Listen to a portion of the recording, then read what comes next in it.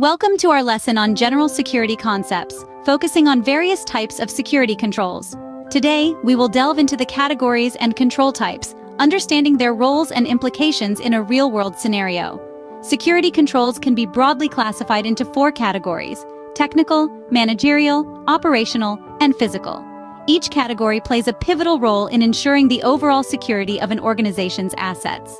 Technical controls involve the use of technology to protect assets. These include firewalls, antivirus software, and intrusion detection systems. For example, an antivirus program actively scans for malware, safeguarding sensitive data. Managerial controls are strategies implemented by an organization's management to improve security. These include policies, procedures, and guidelines.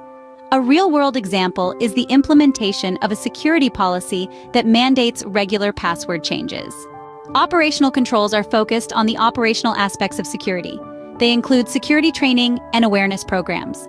For example, regular employee training on phishing helps reduce the risk of social engineering attacks. Physical controls are measures taken to protect physical assets. This includes locks, access control systems, and surveillance cameras. A notable example is the use of biometric access systems to secure data centers. Now let's explore the different types of security controls.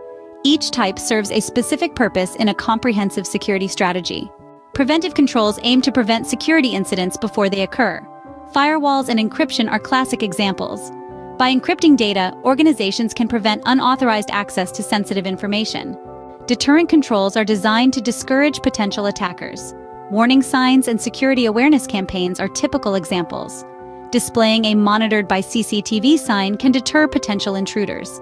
Detective controls are aimed at detecting and identifying security incidents. Intrusion detection systems and log monitoring are key examples. Corrective controls focus on repairing or restoring resources after a security incident. Examples include antivirus software and patch management. After a virus infection, an antivirus program not only removes the virus, but also repairs damaged files. Compensating controls are alternative measures when primary controls are not feasible. For example, if a software update to fix a vulnerability is not immediately available, additional network monitoring may be implemented as a compensating control. Directive controls are focused on directing, confining, or controlling actions. This includes security policies and procedures. An example is a policy that requires all employees to use VPNs when accessing the corporate network remotely. In conclusion, understanding the different categories and types of security controls is crucial for effective security management.